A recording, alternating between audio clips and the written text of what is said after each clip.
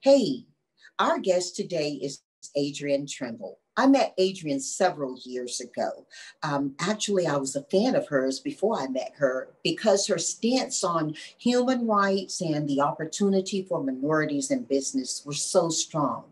So when she became president and CEO of NMSDC, which stands for the National Minority Supplier Development Councils, wow, was I thrilled to get to know her better.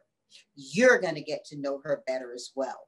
As a matter of fact, the work that many have done through NMSDC are represented by the awards you see behind me now.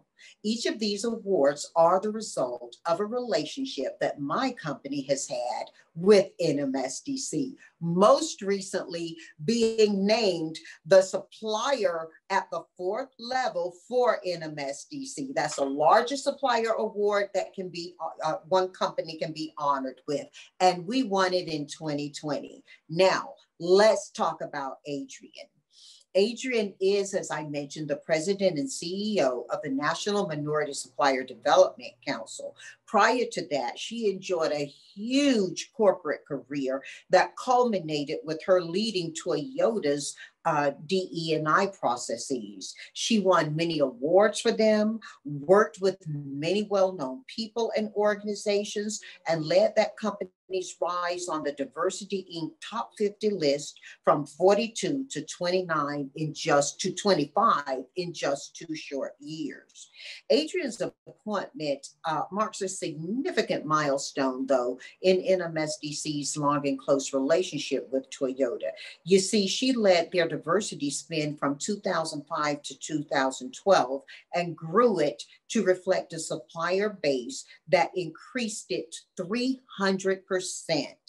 I'm talking about topping nearly $3 billion in spend with diverse suppliers. So she came into NMSDC knowing her stuff and prepared to help others learn theirs. One of the things that I want to share with you before she joins us is that she's also a graduate of Wilberforce University with a Bachelor of Science degree in Organization Management. She and her husband, Jamil, live in Texas. She has 2 beautiful adult daughters.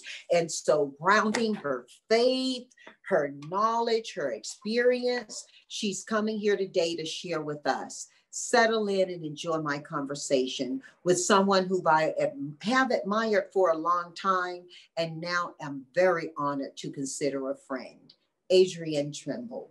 Joining us right now is one of America's most successful female entrepreneurs. Special guest speaker today, the first African-American woman to own a billion-dollar company. Her name is Janice Bryant Howroyd. She's the founder and CEO of Act One is one of the largest staffing companies in the United States. She's now ranked by Forbes as second wealthiest self-made African-American woman in America, behind only Ms. Oprah Winfrey. She spent almost 40 years helping others find work. Janice, great to have you on the show. Wonderful to be here. Thank you so much Wonderful. for joining us. Janice, welcome to the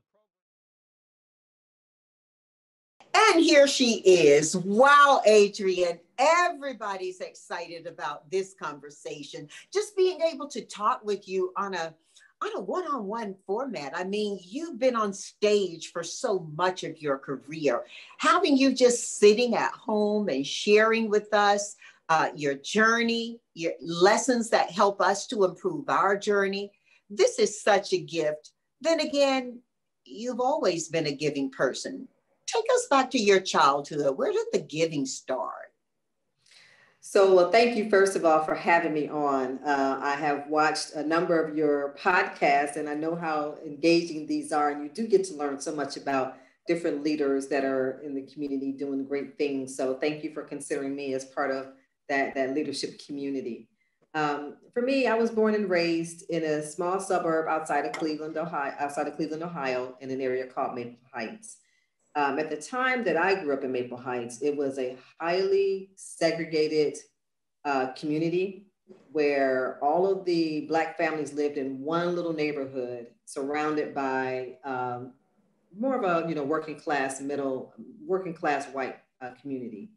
And I remember our neighborhood was being bused to the other school districts for integration purposes. And so they broke our neighborhood up and kind of sent us in various ways to support the integration requirements of our school system. And I'll tell you, this is probably when I first got my bug for wanting to represent those that are underrepresented or those that don't have a voice for themselves. Because I remember pulling up in a school bus that day when we first got to the new elementary school that we would be attending. How old would you be, Adrienne? How old would you be? I was 10 years old. I was in the Wow. 5th grade, 10 years old. And I guess a number of the students had heard that we were coming, and we got through the first day, but when we got on the bus to leave, all of these students came from nowhere. They were throwing rocks at our bus, calling us the N-word, telling us not to come back. And I remember looking out the window, and it feels like yesterday, I remember looking out the window asking, how can these people hate us so much and they don't even know us? All because of the color of our skin. And to me, you know, I can reflect on this years later, that behavior was learned. These were just kids. So they didn't know any better. This behavior was being taught to them in their homes. It was being taught to them by people who held professional positions that had to interact with people from all walks of life, whether they were teachers or doctors or lawyers or business owners. They, you know, the world was much bigger than what was represented just by that community. And I could see then, and I could reflect on it later, that there was a lot of work to be done to help people understand that we have more in common than we have different from each other. So that kind of helped me on my journey as I started thinking about what I wanted to do with my life. At that time, going through high school and even going into college, I always thought I would be a civil rights attorney. That's kind of what I was thinking that I would end up doing. Again, being that voice for someone who's not been heard, or the voiceless, or those who are underserved. But I found a way to be able to accomplish the same thing, just doing it inside corporate America. Well, I have to say you've done it splendidly. I mean, your reputation well preceded you before you even reached NMSDC. And as our fearless leader, you know, when you think about growing up and growing up in the heartland of America, experiencing that, you didn't leave that with a heart of bitterness, nor did you leave it with a lack of belief in your own ability to achieve. What was the deciding factor that helped you, not so much to set you apart from others who grew up like you, rather to make you the very special, successful human being who still has a heart for giving and a heart of for unity? It was my mother. My mother raised 3 girls as a single parent by herself, working to take care of us the best as she could, with limited resources. And it took a village that she had to depend on, you know, her sisters, neighbors, others to kind of help with us. And for me, I remember saying, just hearing her, watching how hard she worked, Janice. She worked extremely hard. And that work ethic was kind of instilled in us as her daughters. And she always told us that we could do whatever we wanted to do if we just worked hard to achieve it, and that we were no less than anyone else, no matter what those kids at school were trying to tell us. We were no less than anyone else. And I remember I was talking to her one day. I don't know if you remember, I'm dating myself here, but remember that television show that was called Hotel at the time? It was a show that came out. So we were watching that show one day, and I was just so enthralled with this beautiful resort. And I said, you know, I would love to work at a hotel one day. And she said, well, why wouldn't you just own the hotel?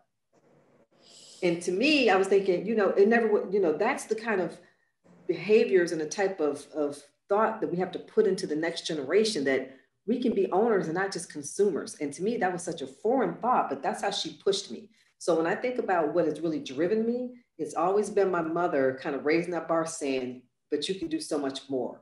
And then once you start doing more, then it's to whom much is given, much is required. So you have to pay it back. You have to pay it forward. So that's kind of the thought process that I just live by, because that's what was instilled in me at a very young age. Well, wow, have you honored her in how you not only achieve for yourself, but especially for so many others. And we're going to talk about that. One of the things I have to say, though, and I know all of our family are witnessing that right now, Adrienne, you know, you're very well known for not just your expertise and your voice for others, but you also bring a certain carriage and an elegance to what you do. Was that an influence from those women who you just mentioned being a part of your upbringing, your mom and your aunts? Well, there was some of that. They had their own sense of glamour back then. When I think about the big afros they wore and the platform boots, it was always kind of stylish. But really, I didn't really get that sense until I left Cleveland when I went to the University of Cincinnati, enrolled in school there. And I saw a whole different lifestyle when I started working in corporate America. That, you know, the professional, you know, you wear the suits and you show up, and you show up with presence so that your voice can be heard before you even walk in the room.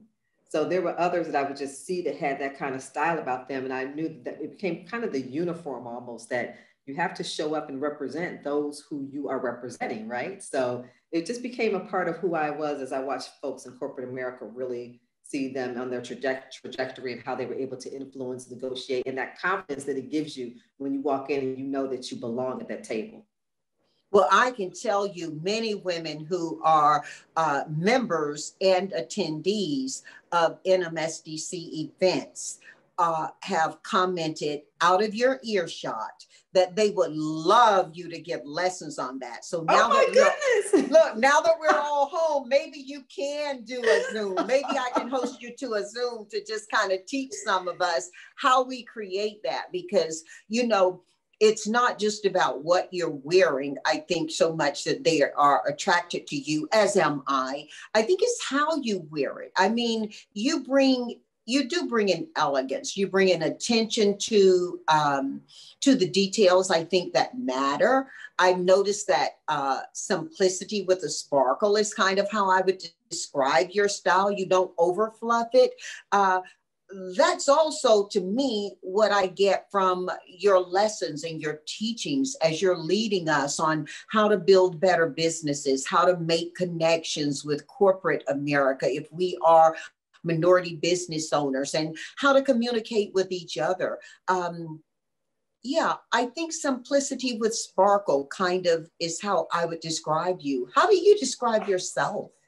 You know, Janice, I'm only 5'2". So, and people know that I'm always in heels. So I'm always in heels because I'm only 5'2". So I actually, when you coined that, when you said that, the simplicity with the sparkle, I would say that's it. You know, I do believe in, you know, simplicity and just being, you know, and having great accessories to kind of bring out the outfit, to complement the outfit, to complement your personality. So, you know, for me, it is pretty much around that simplicity of it, and then what can really add to it, because you don't want to be so loud that you walk into a room that's what people see and what they focus on. You want them to focus on what you have to say and what you're bringing to the table from a thought leadership perspective, and not just about the flashiness of your attire. Yeah, you wear it, it doesn't wear you. Exactly. Yeah. And how you teach us, how you support us, I think is such a strong alignment with that philosophy. I remember listening to you once talking to a group, and you said, at the end of the day, you got to be able to back up everything you say about yourself, but people are going to listen more to what other people are saying about you. And I may paraquote you, but I took that out of there and I watched the people around me listening to you. And I noticed a couple of people changing their pitches before they were going into those meetings after you said that. That seemed to come more from a place of experience than a place of academic learning for you. Has that been your own experience in your career, having been a career professional versus entrepreneur in the typical sense of one? Absolutely, Janice. And one of the things that I think people don't realize is the conversation that goes on after you've left the room. And when you don't have champions or advocates in that room, your job becomes even that much more difficult. And my career started in human resources. So many times I would be in the room having in those conversations, And it's why I fought so hard to make sure I was in the room and being a part of those conversations, because I wanted to make sure that there was someone else in there that was advocating for those who were not represented. So I would hear the conversations of what someone would say.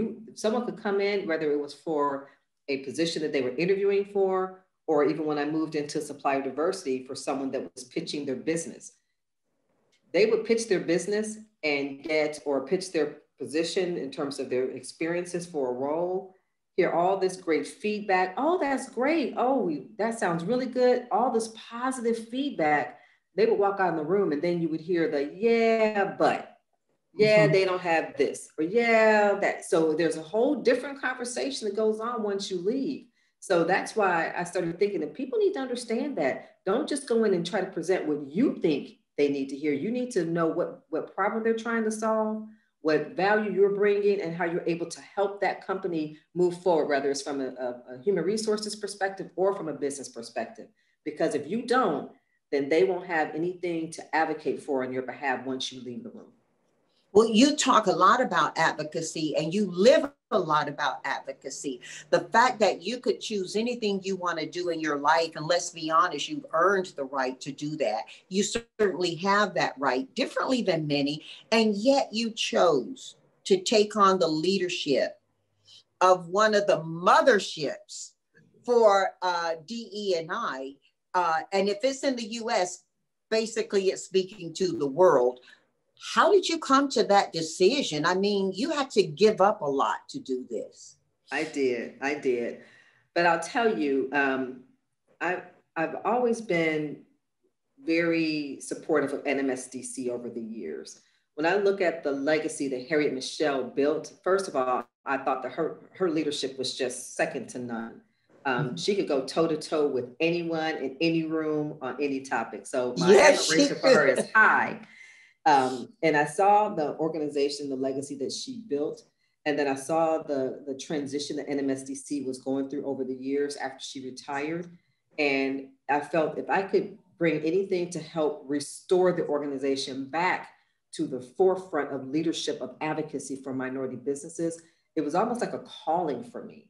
So as I was sitting in corporate America and still enjoying my role leading diversity and inclusion for one of the largest companies in the world, thinking, okay, if this is something that my talents could be used to help others, because when you think about minority business development and the impact that it has on our communities, it goes far beyond just your traditional diversity, equity, and inclusion strategies, right?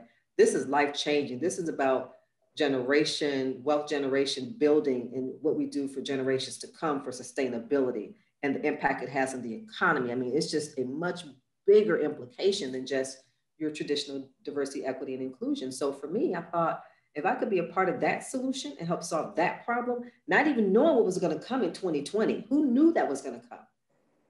But if I could be a part of that, then I'm happy to serve. So for me, that's what it was about. You know, Adrienne, you mentioned, and I think rightfully so, I know rightfully so, the impact that Harriet's leadership has had on NMSDC and on communities at large. One of the things that she was a clarion for, and I see you do that as well, is not just the impact for minority communities, but the impact for the corporate community and good business itself. What is it that people need to understand about diversity and inclusion in a supplier base and its impact on the business community and enterprises at large? So let's face it, when you think about the supply chain overall, and this was the lesson learned in 2020, right? Prior to 2020, a number of corporations had outsourced so much of their supply chain globally, right? And they really were focusing on global solutions.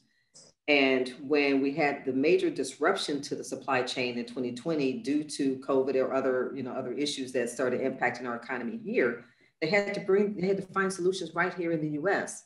So they had to turn to the same supply base that they had kind of shut out over the years because they were looking at these global solutions or looking at much larger solutions as they consolidated their supply base and things of that nature. So when you start thinking about the implications to the US economy, let's take a step back and look at what the data is telling us. The US Census has already told us that the US economy, the US demographic is going to change. The minority will become the majority. So we know that that's going to happen. Who is going to be the entrepreneur of the future? Who's going to be the consumer of the future? Who's going to be your workforce of the future? So all of this is telling us we have the indicators to understand what that means now today. The question is, how do you begin to prepare for it? How does corporate America begin to prepare for that? You can't wait to 10, 15, 20 years out. You need to start cultivating that innovation with these most nimble suppliers that are out there that just happen to be diverse. And that was my whole thing, is that you're looking at a supply base and what's available to you right here in the US that can bring you solutions very quickly, nimbly. They're not as bureaucratic as some of your larger organizations. Why would you not want to tap into this, who, by the way, just happen to represent the diversity of what this country will look like in 10, 15, 20 years out, and what our consumer base will look like. So trying to help them understand it from that perspective is that's when the aha went off. And I don't think people saw it until 2020 happened, and we all of a sudden saw the heavy reliance upon this on the supply base. Adrienne, that's so important. You know, the majority of our family, our listening community, are 35 years and under. Many of them are college students. Most of them are young professionals. Provide a link to them right now. And we're certainly going to mention that at the finish of this conversation. We'll show them, but provide a link right now if people want to be able to talk with NMSDC in a way that helps them to understand the value you bring for those young entrepreneurs. Where do they go to visit the website? Sure. So they can start by visiting nmsdc.org. What's also helpful is that when you go to our main website, you can also get connected to one of our 23 affiliate councils that are spread out across the country, so that you can have a more direct relationship with the council that's right within your region, which could be very helpful for those local connections that can be made for the local suppliers and local corporations. So that's also located on our website as well. And you guys do such, I say you guys, I feel as though I should say we, because I feel such a part of NMSDC. By the way, you see all of these awards back. I'm looking, yes. I mentioned in the introduction that every award they're looking at is the result of a relationship with NMSDC. And they're not just awards for the sake of honoring stuff. They actually represent commerce. They represent business. They represent dollars. I mean, the impact that NMSDC is having for diverse suppliers is huge. And the preparation for suppliers, as you mentioned earlier, to come into an environment like we've never seen before. And still many of your suppliers are continuing to do business because of what they've learned through the organization or connections they've made. Can you just talk a little bit about the business of NMSDC and why I'm so enthusiastic about it? So NMSDC, the organization has been around since 1972. And I don't think people realize that the organization was actually created by chief procurement officers of Fortune 50 companies who said they wanted a way to reach the minority supply base and minority entrepreneur. And a lot of that came from the work that was being done in the automotive industry by companies such as Ford, General Motors, Chrysler, because they understood it, they got it. They understood who was actually buying their product, and they knew that they needed that direct link back to the consumer, which comes through minority business development. So for us, it's about how do you cultivate those relationships and those connections so that corporate America knows about our minority businesses, understands their capability, understands the impact of doing business with minority entrepreneurs, and understands the way that it can help their business grow and evolve and solve solutions within their supply chain. So we focus a lot around those connection pieces, whether those are through our conferences, where you have our trade shows, whether it's through our matchmakers, where we have the ability for our corporations to say, these are the specific areas that we are sourcing for, that we're looking to bring in new suppliers for. and then they get the opportunity to see what the capabilities are and what our minority businesses can actually bring to the table to address some of their needs in the supply chain. Connection is so important because, Janice, we all know people do business with those that they know, like, and trust. So we have to make sure that we are facilitating the connection of our corporate members with our MBEs. The second piece of it is really around the development activity, making sure that our MBEs are positioned with stronger capabilities, stronger capacity building, understanding, again, how do they pitch to these corporations so that they can get the attention and get the response back to their proposals, giving them all the tools and resources that they need to be successful when they go after these contracts. And it's also about helping to develop our corporate members, right? So that they know how they have, what's the best practice look like for a robust supply chain inclusion? How do you really set up a strong supplier diversity process that starts with your top leaders supporting it and them understanding why this is so important? How do you share the business case within your organization so that anyone who is making a buying decision knows how to include diverse suppliers as part of that process? So we spend a lot of time working with our supplier diversity professionals as well, training them and educating them. The third area is really around our advocacy work, and I already talked a lot about that. Making sure that there is a voice, a collective voice for our minority businesses. So, and again, we saw it very clearly with what happened in 2020. We had to work so closely with the White House as they were developing stimulus packages, the PPP loans and funding that was coming out. It was being created for small businesses, but we knew that there were special nuances that impacted minority suppliers. So how do we make sure that their voice is being heard? So that's another key around the work that we do, is around the advocacy. And of course, the last one, which is really first, it's our certification. It is the gold standard. It is the certification that helps get those businesses in the door that are 51% owned, operated, and controlled by minority or minority entities. We are the organization that has established the certification process that many other organizations built their processes upon, because it is the foundation for how you are able to determine these firms truly are owned and operated by minority companies. And I can tell you that the Act One group is very proud to carry the certification of NMSDC, as well as a corporate plus membership, which I'm going to ask you to talk about a little bit in a minute. Before I do, though, you talked about how NMSDC grew up from infancy as a strong advocate for doing business, corporates and diverse suppliers, the work that Harriet Michelle, Eric Vicioso, and I don't know if you are old enough to remember Ray Jensen from Ford Motors.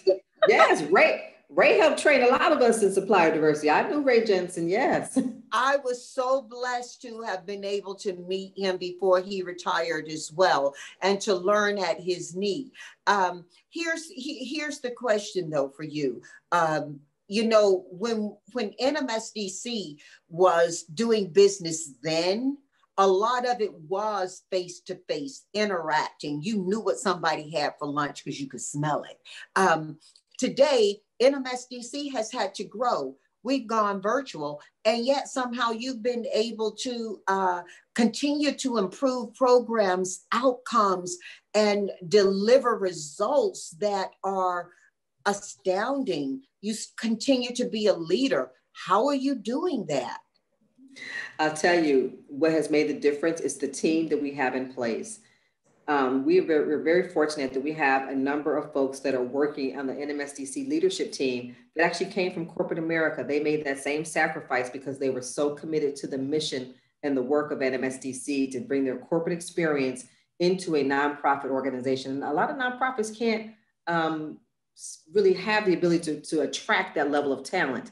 Because of our mission and the type of work that we do, we've been able to do that. So by having such a strong leadership team, they were the ones really out front coming up with innovative ways to pivot very quickly from a destination event to a virtual event, getting the right resources in. And then our board of directors giving us the support that we needed to get the right technology, the right infrastructure that we needed to be able to continue moving forward. And I think what was so important that everybody needed to understand, and what they did understand, this was the most critical time for minority businesses, because we saw the report that came out in May that of the small businesses that went out of business, 40% were minority owned. And of that 40%, 60% by November said that they doubt that they would actually be able to go get back in business. So we knew that this was a critical juncture for minority firms, that we had to have this resource for them. We had to make sure that the work continued to move forward, and we had to have ways to continue connecting them with corporate America. Their livelihood and our communities depended on it. Well, you know, thinking about you, a 10-year-old, getting on a bus and being told not to come back because of the color of your skin. Thinking about how you left a really chummy position in corporate America to take on championship for a cause that you're so committed to. When statistics in 2020, even if close to being a full aggregation, suggest those challenges still exist and are growing in some instances for people of color. How do you then, Adrienne, inspire the young women who are listening to your voice right now, who are seeing you sitting here still passionate and committed? How do you talk to them about their opportunity and how they should be seeing? I'll tell you, one thing I think is so inspiring, and not necessarily for me, but just what's inspiring for all women right now, is that when you look at the data, we're seeing more women entrepreneurs leave corporate America and start and take charge of their own destiny, is what I call it. They're starting to say, if I can work in corporate America and have this level of success, then certainly I can do this on my own. And we see women businesses are the fastest growing segment of small businesses right now. And what I say to them is, if you have something in your heart and you have a great idea or a great solution that you know can help another company be able to accomplish its goals, go for it. There are so many women entrepreneurs out here that are willing to mentor, to help support, to help provide resources, to help other women entrepreneurs be successful. And I think that's what speaks to which is so inspiring about the work that we do, because again, it goes right back to those relationships and making sure that we as NMSDC continue to create an infrastructure that allows those relationships to be nurtured. We really put a lot of focus around our Women of Color initiatives last year for that particular reason. We saw that women entrepreneurs were the fastest growing segment. Our corporations were asking for this focus because they too saw that this was the fastest growing segment of the small business community. And in fact, for those corporations that are consumer facing, they also understood the impact to their brand by having women entrepreneurs involved in their supply chain. I saw a study that showed that when you look at the household purchases made, that women influence 80% of those decisions. Mm-hmm. So if women are the main consumers out here, and now they're entrepreneurs, what better way for them to be a part of the overall economic system to say, how can I help contribute to the overall US economy with my ideas and my resources and my know-how, by also being able to engage and to drive outcomes as it relates to those corporations that are looking to do business with them. So there is a business case and a cycle that shows the interdependency upon corporate America to these women entrepreneurs, and to these women entrepreneurs to each other. So to me, it's all interrelated work. And I'm just excited to be one of those conduits to help bring all the dots together to kind of make those connections happen and bring them to life. Well, wow, are you doing it? You're doing it every day.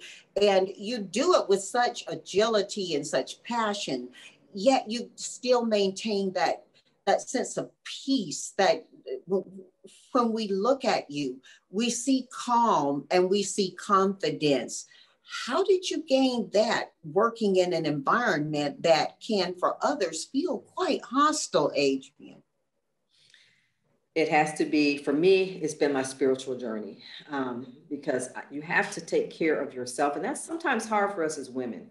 We tend to take care of everyone else first and then put ourselves at the bottom of the list. And for me, having that spiritual connection and being able to take a step back and to allow myself to connect with my creator and really work in my purpose, what my creator has for me, makes a difference. Because when I know I'm working in that purpose and I'm doing his will, not my will, but his will, I'm protected.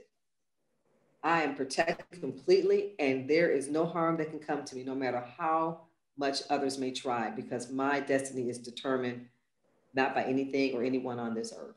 So to me, you can't have anything but peace when you know that you have that kind of covering, that kind of protection, that kind of support that comes from a source that no man could possibly give you. So for me, that's what drives me. When people look at me and they say, "How do you do this?"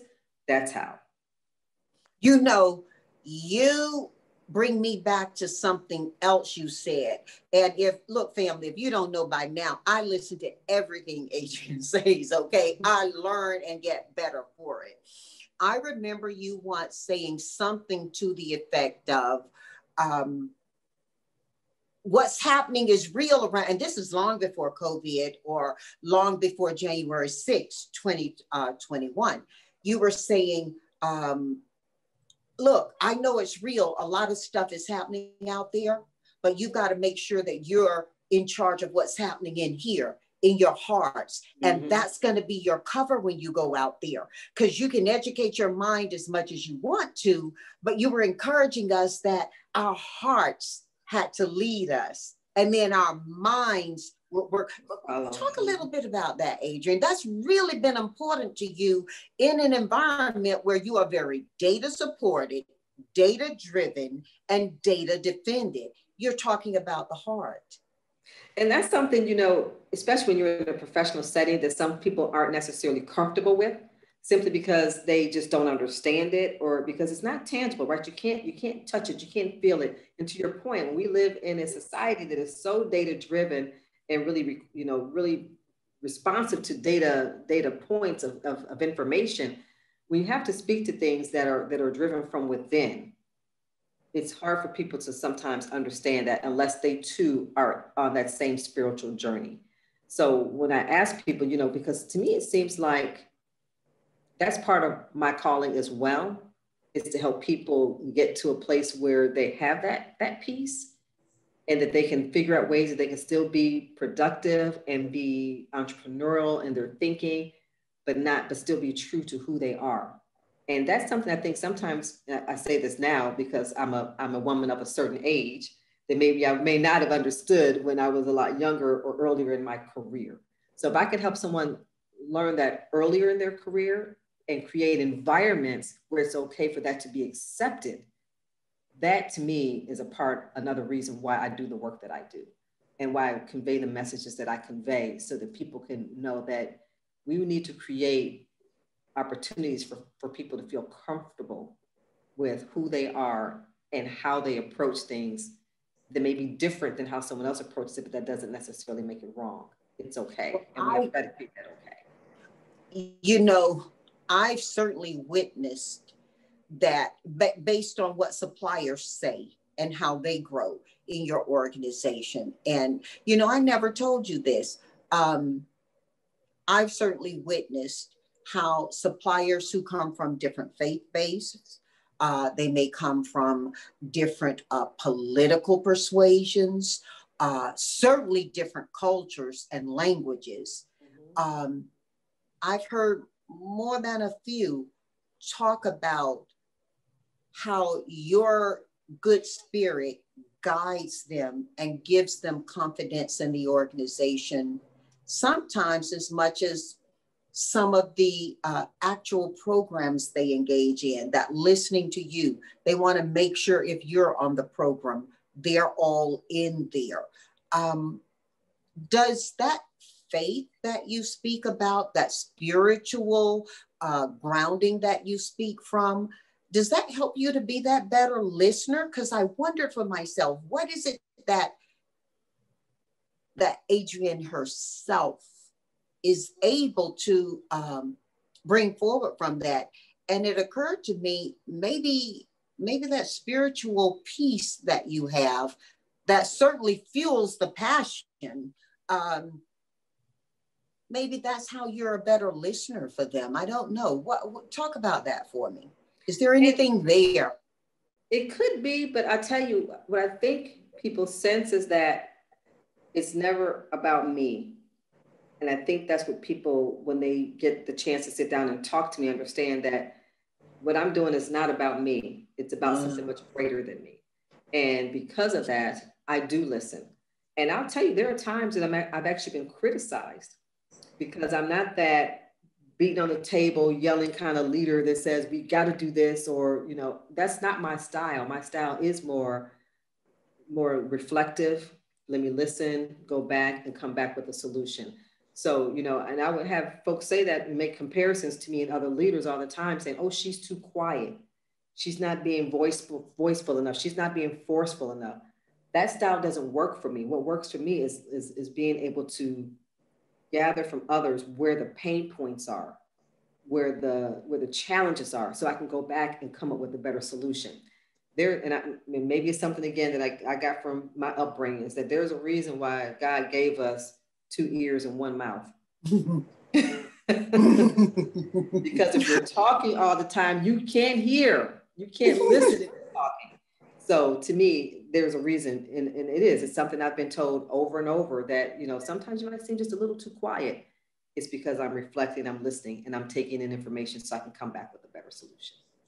Well, whether we are male or female, however we identify, there's so much that you've done that I think we can learn from. And one area that I really want you to have an opportunity to talk about is identifying what your own personal mission is in life. Now, you were inspired very early on by circumstances that are not what any of us would want. You turned it into fuel for you. Talk with us about how we do that when we're in our early 20s and 30s. Because, you know, in my industry, I say you're going to have a lot of jobs on the path to your career, maybe, you know, be ready for that. Everybody doesn't know jumping out, you know, of the gate, what they want to do. But can you talk with us about things you've learned that helped you to identify or know, or that you think more importantly will help others? So I think that, and some of it we've already covered, it's really around knowing your purpose and trying to understand what your purpose is early enough. And I have 2 daughters that are in their early 20s, and trying to help them understand that is kind of what's helping me to see, okay, how do we get this message better across to this next generation? This next generation is very different than the way we grew up and the way that we pursued our careers. They have a much higher reliance on social media, social influencers. It's just a whole different way that they are conditioned versus how we were when we were coming up through our generation. So what I try to help instill in this next piece of this next group coming up is, okay, know your purpose, know that it's okay to take risks. Many of them are in better positions to take risks than at least I was when I was at that age, because I didn't have a safety net. You know, it was either if I didn't hunt, I didn't eat. So a lot of times these folks have that type of safety net that they could take advantage of. So I try to encourage you, take the risk. It's okay to fail. It's okay to hear no. You're going to hear no hundreds of times. Get used to it early enough so that you know how to take it and how to respond to it, because you're going to hear no. And so those are the types of things that I think is so important for these, particularly young women coming up, is to learn how to find their voice, learn how to find their purpose and their passion, and learn how to take care of themselves, living through their purpose and their passion. And that's okay. And you're going to make some mistakes. You're going to have some missteps along the way. Dust yourself off, learn from them, and keep moving forward. And I think that's that's the advice that I give my young people, my mentors that I work with. And that's what I think is going to help this next generation kind of find their way and find their path. Well, I know your daughters have heard lots of things said about you. I pray they listen to this podcast. And if you're listening, ladies, I have to tell you, when your mom walks into a room, especially those I've given personal witness to, she may walk in quietly, but everybody is waiting to listen to what she has to say. And your mom has done something, I think, that rises to the level of art, even as it comes authentically, I believe, from her heart. And that is, she dares to tell the truth, even when it may not make new friends. The friends she has steadfastly support her because she does dare to tell the truth in the face of circumstances that simply not speaking might have been easier. And Adrienne, I say that with so much gratitude to you, because today I think that's something that's really important. You realize that 70% more or less of the people under 30 who come into our offices virtually now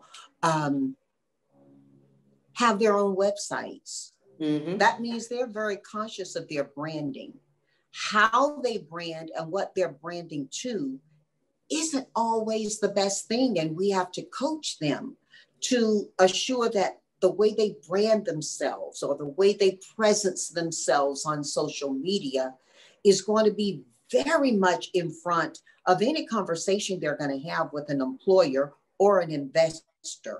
Can you talk a little bit about that? And not just women, men, you know, you're right. This is gender neutral. This is gender inclusive.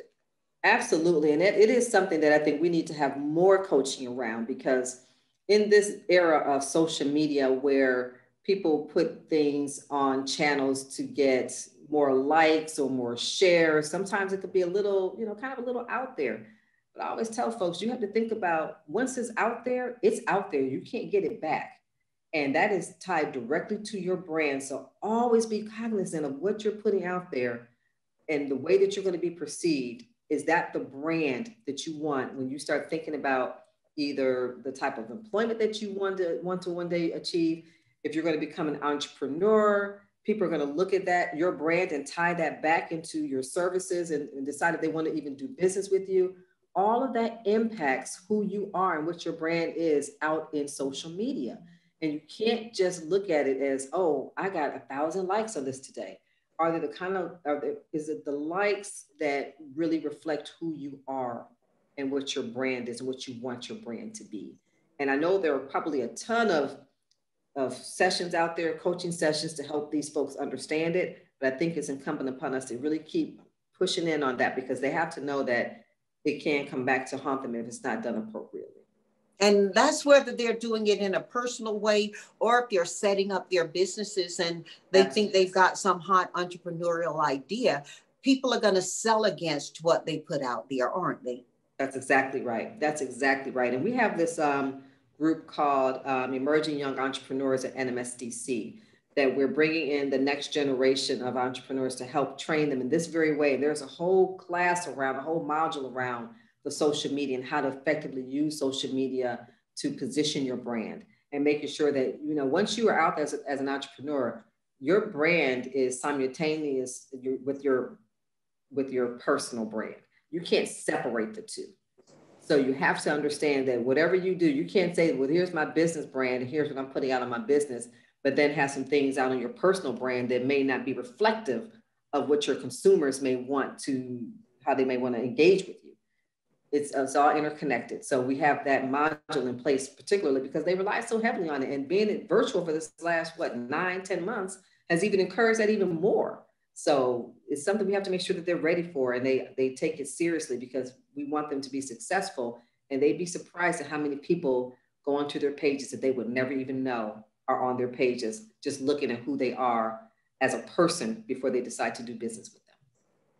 And I've actually had representatives from some very, very major organizations. You referenced Fortune 50 companies who we do business with, who have, before giving us an opportunity, actually commented to me that they checked me out personally. They also have mentioned that as clients, they continuously check in to see what I'm doing. And it may be framed from a place of, oh, I just love following you because you're inspiring, or, oh, I like to see what you're doing. But the bottom line is, I don't get to separate myself from my company. And there's a responsibility as well as opportunity in that. Absolutely. Absolutely. Yeah. Adrienne, before we go to 4 for 4, there is one thing I want to ask you about. We talked a lot about how you groom yourself because you do have a fangirl following for that. But before you ever dress up, though, you've taken care of yourself spiritually and physically as well. Talk with us a little bit about what your routine looks like for taking care of yourself, holistically. How do you eat? How do you exercise? Help us to understand how Adrienne gets to be Adrienne. Well, I'll tell you, I'm not as disciplined as I like to be in that regard. Being home for these last, several months has been very trying because I'm used to being on the go. I'm used to, on airplanes, going through airports and getting all my exercise in various ways.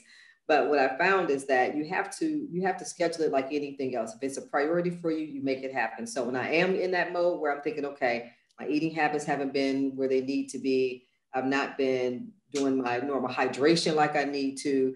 How do I make sure that I build water in? I got to schedule everything just like I do with any other priority that I have. So when I get into that mode where I'm back in workout mode, it becomes a part of my schedule. I'm up at a certain time. I'm hitting my home gym at this time. I'm planning my breakfast out so that I make sure that I eat something healthy versus grabbing a muffin, which I know I shouldn't have. So you have to just plan it. For me, that's how I get disciplined around it until I feel that I'm back in the mode that I need to be, where I'm being more conscious about eating healthy, drinking water, taking breaks like I need to, standing up and getting, instead of sitting in front of a computer all day, making sure that I'm being more agile in terms of getting my daily walks in, things like that. I have to schedule it. And so if I don't schedule it, it won't get done because your day, as you know, can just get so out of control. You have all these different things you're trying to do. So if I want to make sure that I stay healthy and stay, in shape, because, I've been married 28 years now, going on 29 years. And I like that my husband gives me a second look when I walk in the room. So that feels good to me. And I want to make sure he continues to do that. So when I'm out of my discipline, that's how I get back in and schedule it. So I make sure it happens. Well, that's something that I think the two things you and I think have in common. One is, I simply put it, discipline ain't a dirty word. I don't mind the discipline of it. I know discipline kind of feels restraining or, argumentative to some people, but I've always embraced the outcome that discipline can offer you. And so I find strength and promise in discipline. And I see that you do as well. And then coming from a place where you're spiritually good and you can be at peace with people and you can have friends across different disciplines because of the peace and the spiritual comfort you have. I'm such a fan. Let's go 4 for 4, okay? Well, it's mutual. The feeling is mutual. And let me just pause one moment before we go 4 for 4 to share this with you, Adrienne. I've said this several times, and I'm sure you've articulated or heard it yourself a lot lately. Never before has the world been so solely engaged in solving for the same solution at the same time.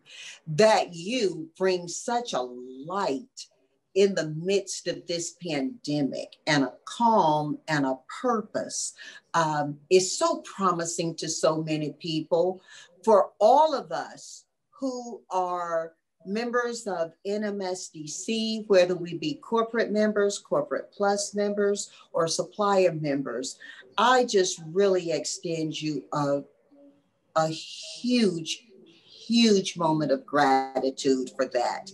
I cannot overstate that you would step forward and lead an organization because of the passion you have for what that organization does, and being prepared to leave a lot of security behind to do that. The many conversations you have and the nights that you stay up planning and then still showing up by day as if you've had a full 8 hours. For all of that, we thank you. We thank you for that. So thank you. Thank you for that. Here's to you. We're going to go 4 for 4. So, that I'm going to ask you 4 questions, and you're going to give me 4 answers to each question and the reason for each of those answers. And I can hardly wait to go with you. First question, Adrienne, you get to have a dinner. You're hosting this dinner party, and you can have any 4 guests from any time in history or present you wish. Who's at your table? So my 4 would be, of course, it's going to be 2 people. Barack and Michelle Obama would have to be at the table. The third person would be Mae Jemison.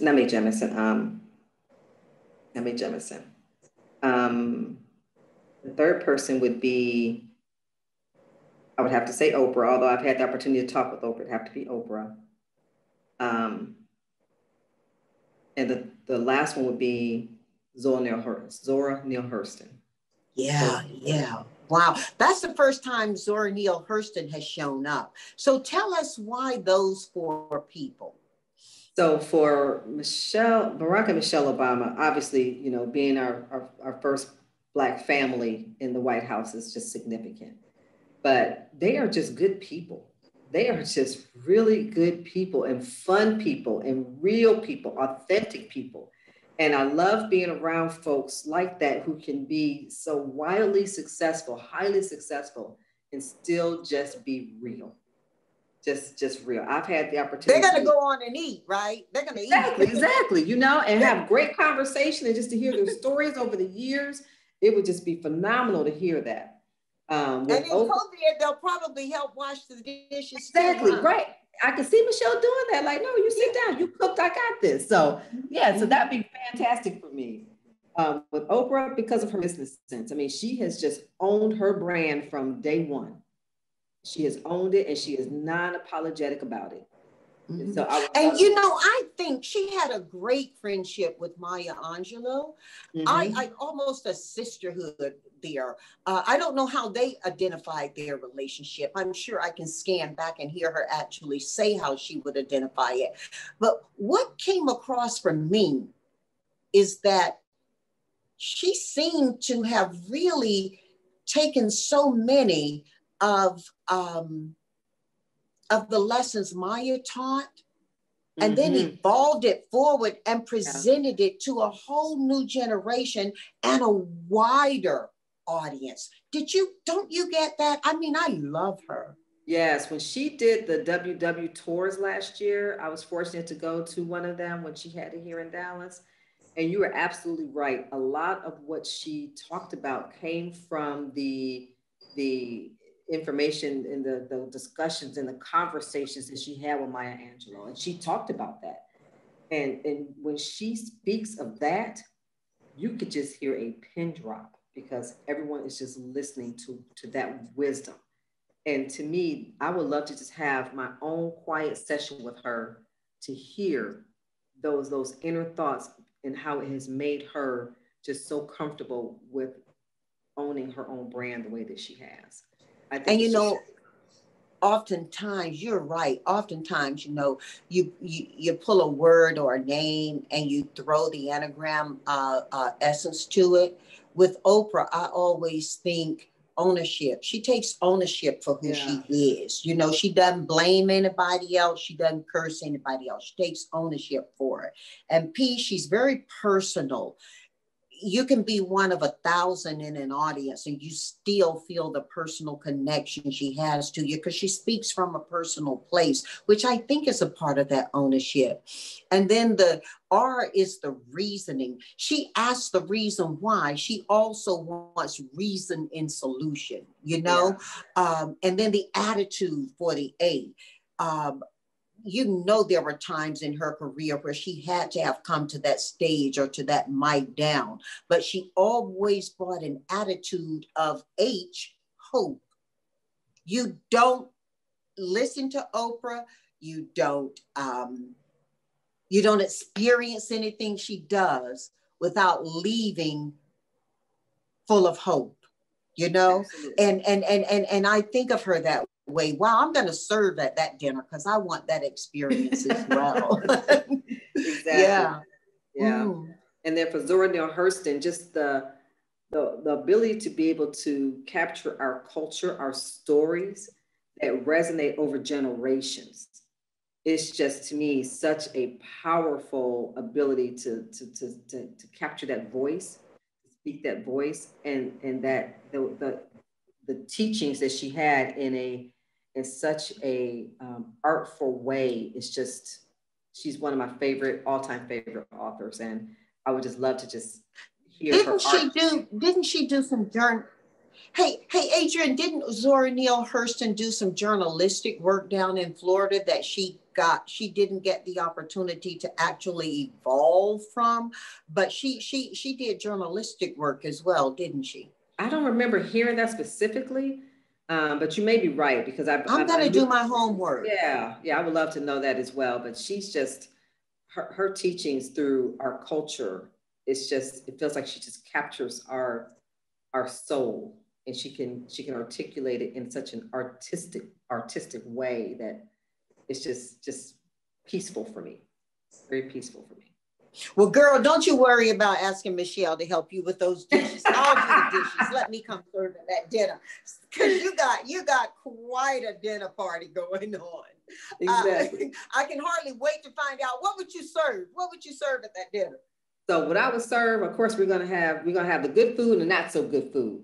So I don't know if you remember the movie Soul Food, when you had the big long platter of food to choose from. That's my ideal dinner table. So you can have the nice fried food if you want to have a little piece of that. Of course, you got to have, the greens and the sweet potatoes and the corn, and then you have maybe more healthy food like the salmon and things like that. So it's going to be a variety. It's going to be a nice long table with all kinds of just good food. And you're going to have Barack at one end and Michelle at the other, so he can eat.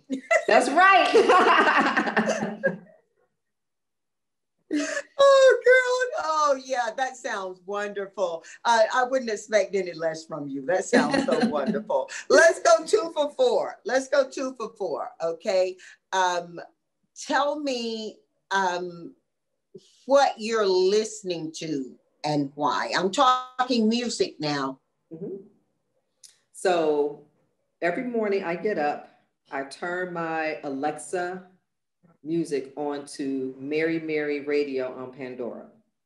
And I listen to Mary Mary because it's the upbeat gospel music that kind of just gets me going. It's just so inspirational, so motivational, that kind of helps set my day. So that's my daytime music.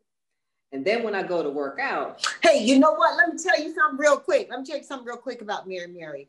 There was a moment prior, and I'm not talking about August 2nd, which, is the day my husband, my beloved of over 40 years, passed away. I heard you mention 29 years of marriage, and I was like, yeah, to be able to be loved fully and completely, and in something that was a wonderful journey that you knew, we were together for forever. On August 2nd, that ceased for me.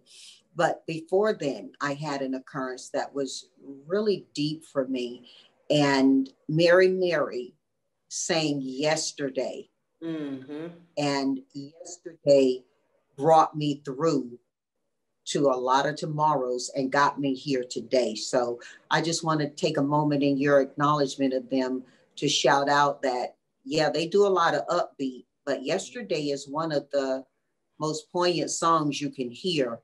It's also a very teaching song, isn't it, Adrienne? Yes, it is. Yes, it is. Yes, it is. Absolutely.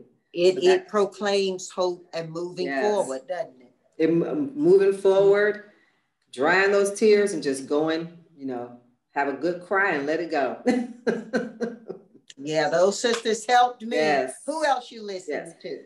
So then when I go to get my workout on, I'm listening to Jay-Z and Beyonce, because they uplift me and motivate me in another way. They keep me grounded in terms of who I really am inside. So that's my go-to. So I listen to those two. It has to be both of them. I don't listen to just Jay-Z and I don't listen to just Beyonce. I like them as the Carters. That's my favorite genre of hip hop music. That's what I go to them and listen to them. And then your other two. My other two that I listen to. So then, if depending on my other move, I'm more reflective, just kind of trying to, think through some things. Jill Scott's my go-to. Got to go to Jill. Oh!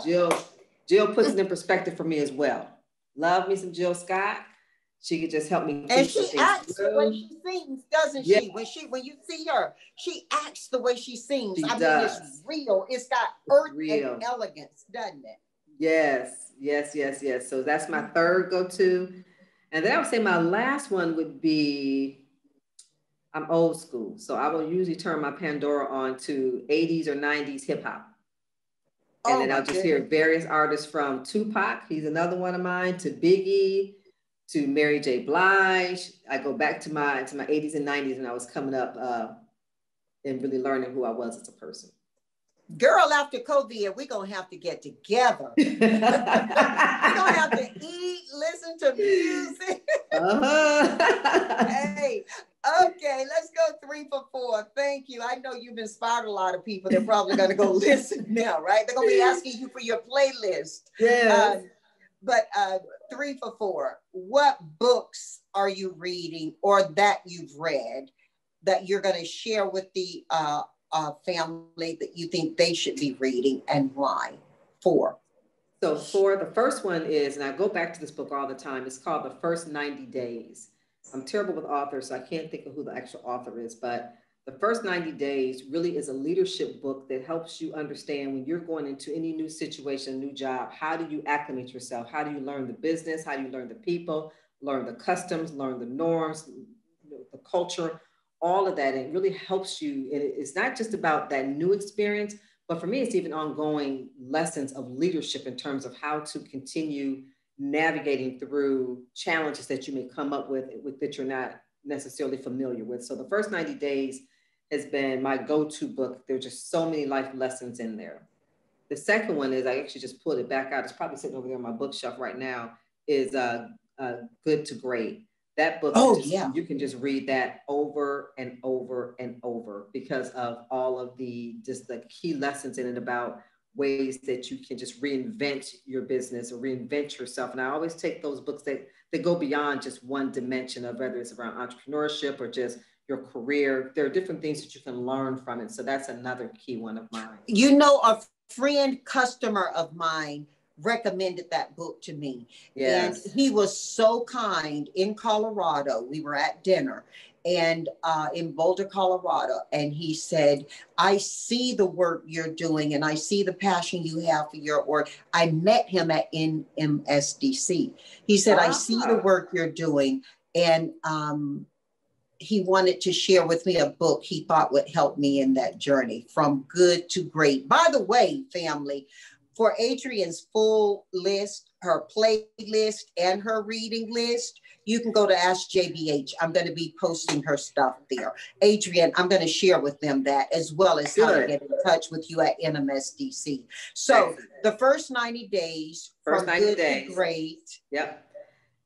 And then my third one is, again, I'll have to give you the author, but it's called The Power of Habit. So how do you really understand things that you should be doing that can really help instill it really helps to change behaviors that you want to really focus on. It's like, how do you really turn those behaviors into who you are as a person? So it goes beyond just a habit, but really about your integrity, your culture, and who you are as a person. So that's my third one. And then I always go back to the one that I haven't read yet, but I'm pulling it out.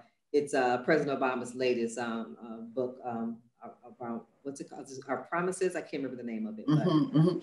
That's been on several people's reading lists lately and on several of my guests' reading lists as well. So again, I'm going to be posting that on Ask JBH. Adrienne, I mean, you know, when I think about the 4 books that you're recommending, each of them are so teaching and so giving to someone who's ready to receive wisdom. That's just incredible. Thank you so much. Absolutely. I'm always a constant student of learning. You have to continue to learn and understand ways that you can improve, that you can develop, that you can grow. It's a journey. It's never ending. So how do you continue to keep your mind exposed to that? And it's so hard in this day and age because there are so many distractions out there, whether it's work or whether it's just when you try to take some time to just decompress and you turn on the Netflix and you try to just let your mind kind of relax a little bit, but you got to stay hungry. And that's what I always try to do. I try to stay hungry for knowledge. Well, that segues us beautifully into 4 for 4. I want you to share 4 of the lessons you've learned that have been taught you or that you've curated yourself, that you believe this particular family can grow and learn from. So I think it goes back to the lessons that my mom instilled in me at a very young age. And that is that the first is you can do anything you set your mind to as long as you come up with a good plan and learn how to execute it. Nothing is impossible.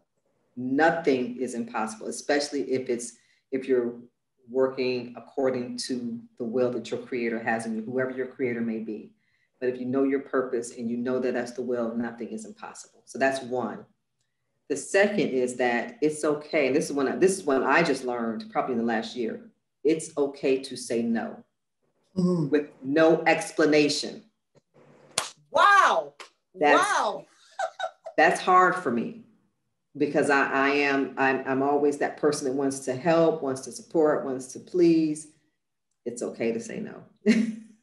With no explanation. Whoa. You remind me of when I was growing up, and if dad or mom would say no, especially dad, and daddy, but why? Because I said so. That's all you need. Oh, wow. You took me home with that. Yes, that would be the second one. The third one is that it's okay to fail. We sometimes we become risk averse because we don't want to fail. And we look at failure as this really huge, this horrible thing.